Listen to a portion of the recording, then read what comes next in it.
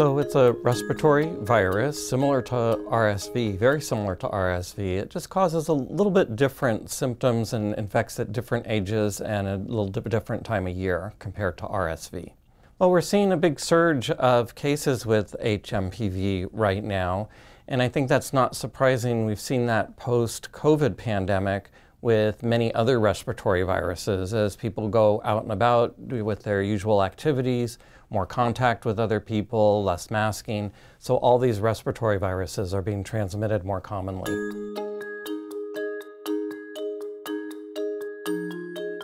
So it's very similar to RSV. So you get fever, cough, cold, runny nose. Sometimes this usually lasts a few days. It generally affects all children by the age of 5, so they all get it. Usually at a little bit older ages compared to RSV, so the peak age of hospitalization, for example, with RSV is about 2 to 3 months, but with HMPV it's 6 to 12 months. And it usually occurs a little later in the season, so RSV is usually early fall through mid-winter or so, and HMPV is usually more late fall to late winter.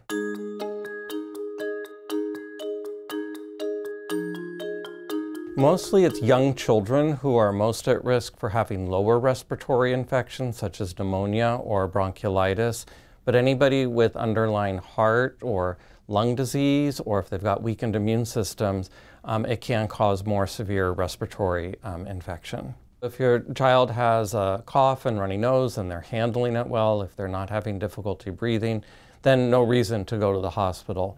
But if a child is a very young child, less than 2 months of age and with a fever, then you should call your healthcare provider. If there's any difficulty breathing, any breathing rapidly, or you see the ribs sticking out, or any sort of blueness around the lips, those are signs that a child might need a little extra help with their breathing.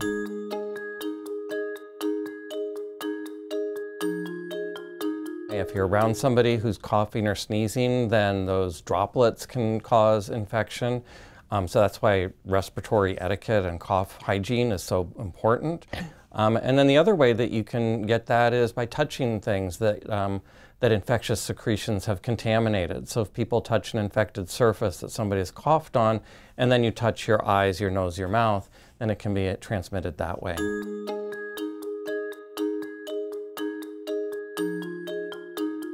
You know, there's no specific treatment that's generally recommended. For the youngest children, using a bulb syringe to clear the congestion can be useful. Sometimes a humidifier or vaporizer may be useful, especially if they have something like croup as a complication of infection, and trying to make sure that they don't get dehydrated and get enough fluids. If somebody is hospitalized for this infection, generally it's supportive care that's given. So oxygen if they need it, if they're getting dehydrated, some intravenous fluids, those sorts of things are given.